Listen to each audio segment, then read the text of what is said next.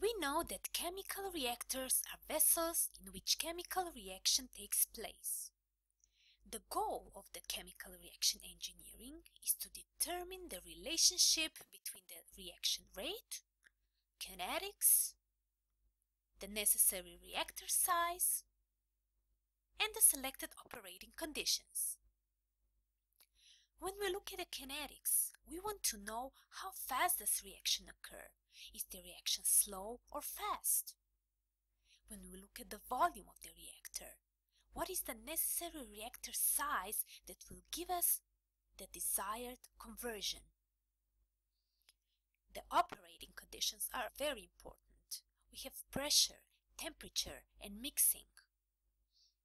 In order to relate all these parameters, we need to find a design or performance equation, which will describe to us, as the name applies, the performance of the chosen reactor.